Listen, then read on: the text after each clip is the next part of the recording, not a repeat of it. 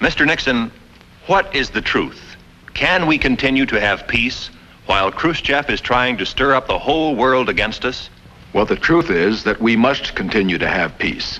And we can if we continue to show firmness and strength to the communist world. Khrushchev is a cold, hard, ruthless man. He feeds upon weakness and doubt. And we must never make the mistake of letting him think we are weak. We must show him we are strong, economically and militarily, that we will not be coerced, that we will not tolerate being pushed around. We must continue to deal with communism and the Soviet leaders, not belligerently, but firmly, and always with vigilance. Vote for Nixon and Lodge November 8th. They understand what peace demands.